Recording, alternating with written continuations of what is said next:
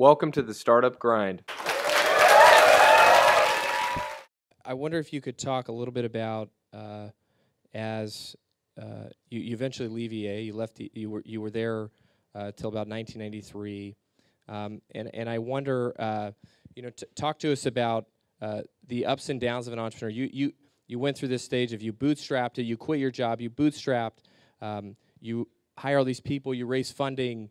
You build this massive company. You go up and down all these different business models. These different opportunities, deals, partnerships. Is that an experience that you would do over again? Is that an experience that how did it change you? Tell us just a little bit about building a company from nothing to what EA is and has become.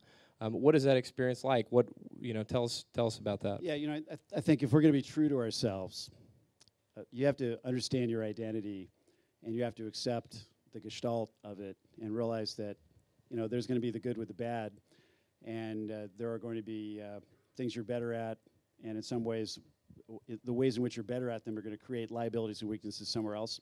And if you have a lot of success early, like I did, inevitably, that's going to create some problems. It's going to go to your head. And Steve Jobs went through the same thing. He really struggled in the 1980s, for example. So basically, I think this is just the way real life asserts itself. Again, honestly, I think we all a lot of us go through this experience where you're chasing ideals, you're driven, and there are flaws with both of those things. Because the ideal is not satisfying in and of itself. It's the idea of it that you fall in love with, not the reality of it.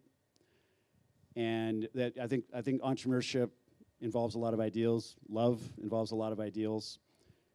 And sometimes we're caught up in the ideal instead of dealing with the real.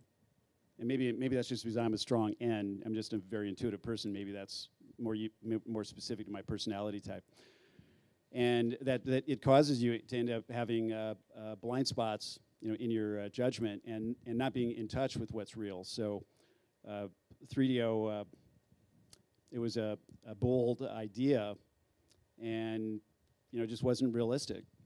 And I wasn't, I'd been on such a roll for a number of years that I wasn't really that open-minded about what anybody else had to say about it, because I didn't really particularly care for the alternative. The alternative was accepting the idea that companies like Nintendo were going to take over, and we were going to be servants in their kingdoms. Yeah. And guess what? That's where we are now. That's where we are. It isn't Nintendo, but Nintendo basically invented the business model that everybody operates now from the platform side.